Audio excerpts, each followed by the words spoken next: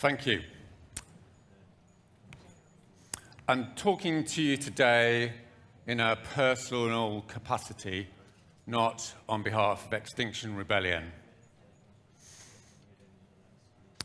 I'm in rebellion against the British government for its crimes against humanity, for its refusal over the last 30 years to take emergency action to reduce carbon emissions, for facilitating the genocide of the next generation.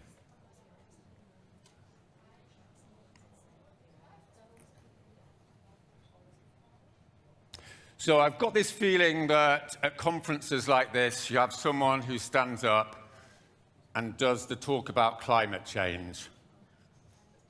It's been going on for 30 years now. There's something to tick off, something there in the background. Done that, move on. I don't want to give that sort of talk. What I want to do is to talk to you. And I've got this idea, it would be a good idea to try and show that I'm human. I'm actually an ordinary, everyday sort of guy. In fact, I'm a bit of a fuck-up. I haven't been very good at my relationships. I've failed at businesses. My mother, my father, they both died in the last 5 years. I sat by the bed, on their deathbed.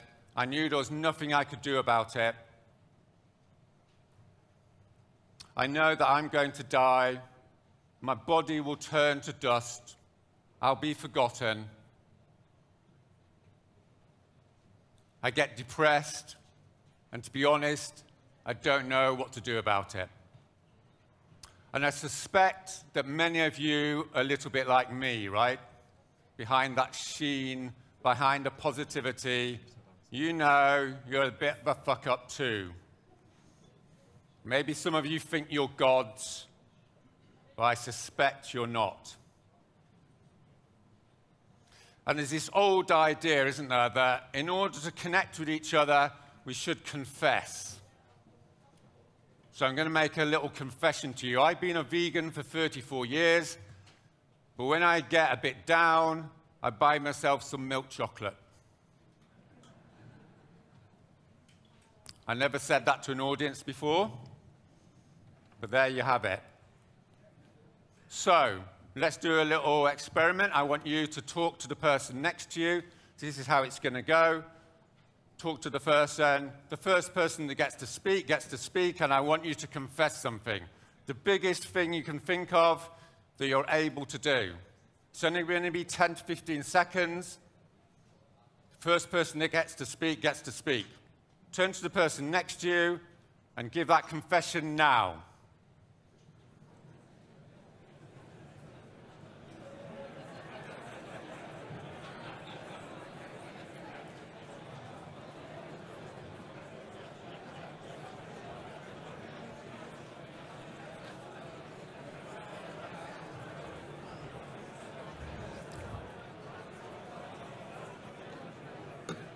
Okay, that's time out. You've had time enough to give your confession. Okay, so what I want you to do, please stop. That's it, time out. What I want you to do is to put your hand up if you made a big confession. Put your hand up if it was a big confession. Put your hand up if you made a big confession. So that's what? About 1% of you. Maybe some of you are shy, so let's say it's 5% of you. So I'm a social scientist. I believe in normal distribution curves. You're my outliers. You're the 5% of people with courage. You're the 5% of people I'm going to be talking to primarily in my talk today. You're my people. You're the people that are going to make the change. You're the outliers. Okay, so I think this session is about value, right? So what I've got to say to you today is values don't mean shit. What counts in the world today is courage. The courage to put values into action. You can have values, values, values, but unless you act, they don't mean anything. I do civil disobedience. Extinction Rebellion does civil disobedience. The first time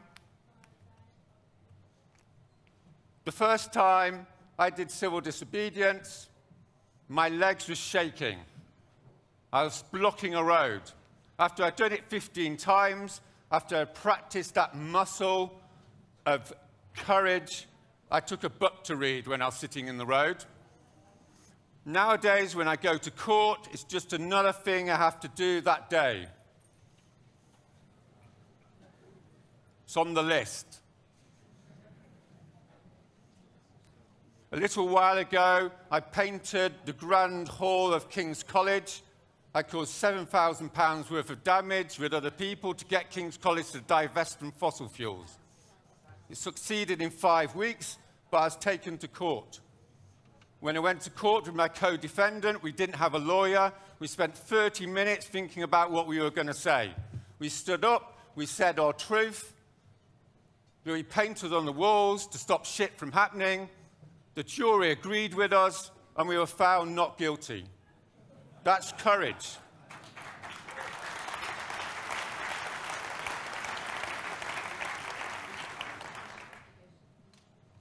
So courage is not having fear. Courage, as the saying goes, is deciding there's something more important than fear. And what's more important than fear is this massive head fuck beyond the imagination threat we now have on the climate. So I'm going to do a little experiment.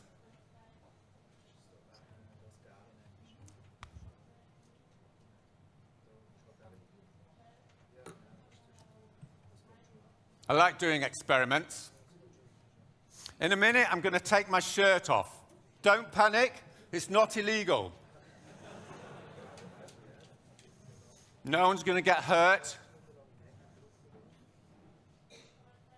But it requires a little bit of courage, so let's do it.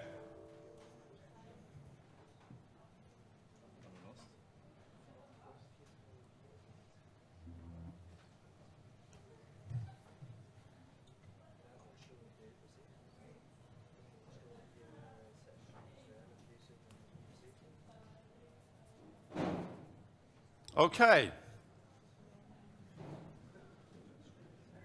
The world didn't fall in. God didn't strike me down. Maybe you're feeling a bit queasy. Maybe you're a bit amused. Maybe you feel a bit irritated, a bit pressured. This isn't quite what you came to the conference to see. A middle-aged man taking his shirt off on stage. But I suggest to you that that's what being radical is. It's doing something genuinely outside the box.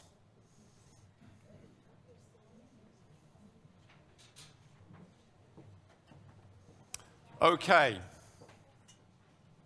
So that's courage. So I've come today to tell you something pretty straightforward. The world is fucked.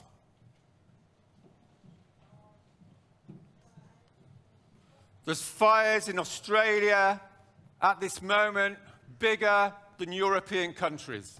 1 billion animals have been killed in the last month. It's arrived after 30 years. Carbon emissions have gone up 60%. They're still going up. We've failed. I failed. You failed. Those of you that run those big businesses, you have failed big time. It's nothing to do with values. You've got values coming out of your ears, right? Values, values, values, but no courage. Those courage muscles have withered. Maybe you feel a little bit affronted by that. Maybe you feel a little bit defensive. But with all due respect, the 95% of you that are going to go away from this talk and forget about it, apart from the bit about the shirt. You people, with all due respect, are now historically irrelevant. There's this idea of manifest destiny. Are you familiar with this? The Europeans went out, they killed millions of Native Americans, they killed millions of Africans. Manifest destiny. The Europeans had the guns, they had the spears. Well, the tables have turned. We have the courage, you don't. You had 30 years.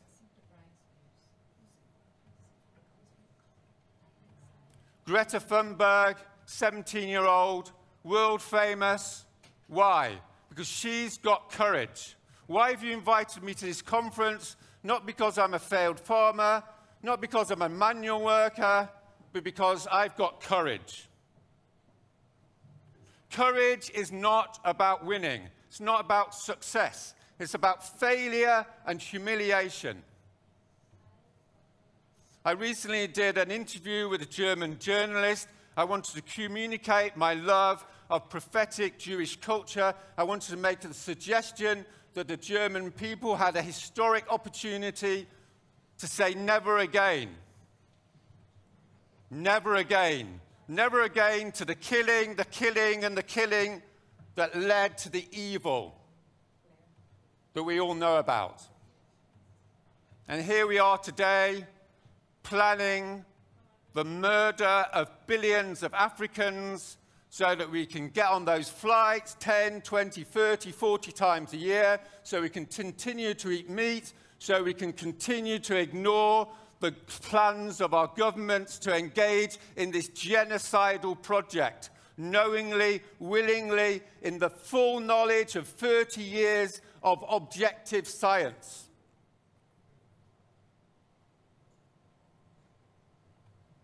In the next decade or two,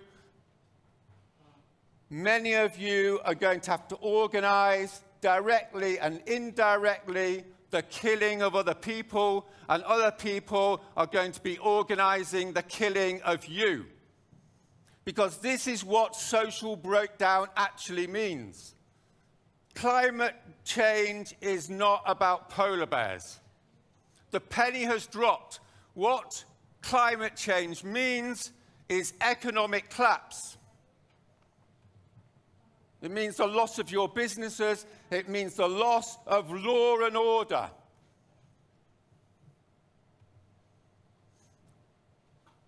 There's going to be desert in Italy and Spain. The ice and the snow is going to melt in Switzerland. Those great German forests are going to burn down. It's coming. The fascists are going to win the elections. They're going to have us building walls. They're going to send your children off to slaughter in war. That's what's coming. That's what the 5% of you know. You're the 5% who've been up at night. You're the 5%, the outliers, those with courage that have been crying at night over it, along with millions of other people. You're like the UN diplomat who phoned up Extinction Rebellion and pleaded with us to shut down the COP. Shut it down. You're like the BBC journalist that rang us up to tell us to shut down the British Parliament, to close it down. You're like the friend of Bill Gates whose house burnt down. He had to jump in his car with his 3-year-old daughter and flee for his life. He phoned me up. He said, Roger, whatever it takes, whatever it takes.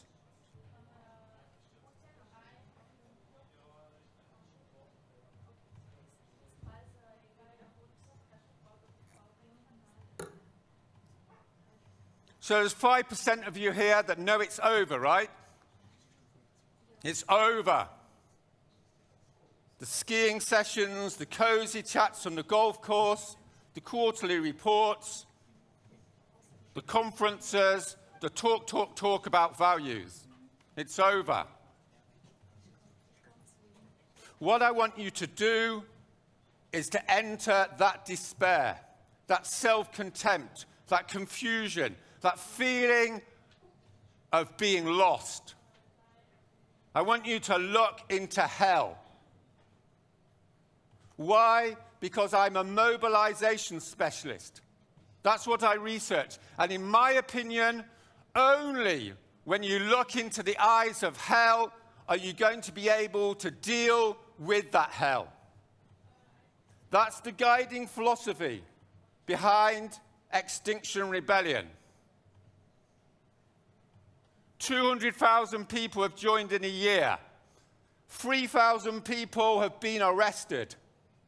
That takes courage. The biggest civil disobedience event in British history. It transformed the conversation. In 2019, the biggest influencer in the world on climate change was Extinction Rebellion. Why? Because we're not selling hope. We're telling people the truth. And people are ready for that truth. The 5% of you are ready.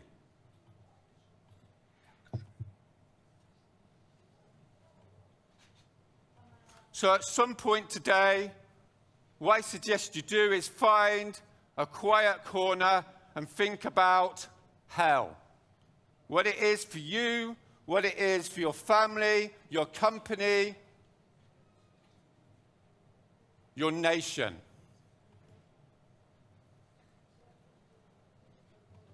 I'm not going to be doing questions. We've had questions for 30 years, right? This isn't about information anymore. It's not about charts. It's about emotions. It's about actually doing what we have to do. So I'm going to do a workshop at 10:15. I'm a bit of a rebel, so I just said I want to do it. They've given me the space. It's not on the program. The 5% of you that want to actually engage in what has to be done can come along. Because we all know what has to be done. The 2,000 of you today, you could all make those phone calls. You could take 2 weeks off work. You could go down into the centre of Zurich, and you could go on hunger strike. That's what would change Swiss policy on climate change, right? It's not like we don't know how to do it. We lack the courage. So in this workshop, I'll tell you the scientific construction of mass civil disobedience. I'm not going to say it's successful, but what I am going to say is that it may give you self-respect. So that when you're on your deathbed, you can say to yourself, I did what I knew I could have done. What I knew I could have done if I had the courage. And I suggest that maybe that's the only thing we can ask of this life, right? So the adventurers amongst you, I invite you to the main act at 10:15 in the bar. Thank you very much.